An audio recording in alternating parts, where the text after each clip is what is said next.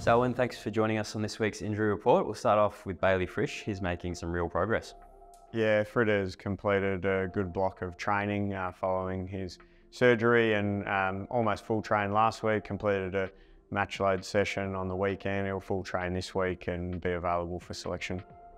That's good news to hear. Some more good news. Daniel Turner made a good comeback on the weekend. Yeah, for Daniel, it had been a frustrating period with his scaphoid surgery, but he had put a lot of work in over that period from a conditioning perspective and some modified skills, and returned successfully through the VFL on the weekend. In the same match, a bit of disappointing luck for Michael Eden. Yeah, unfortunately, Michael sustained a concussion in the second half of the VFL game. He's begun into the 12-day concussion protocol and progress as symptoms allow. Big Ben Brown didn't quite make it out there at game time.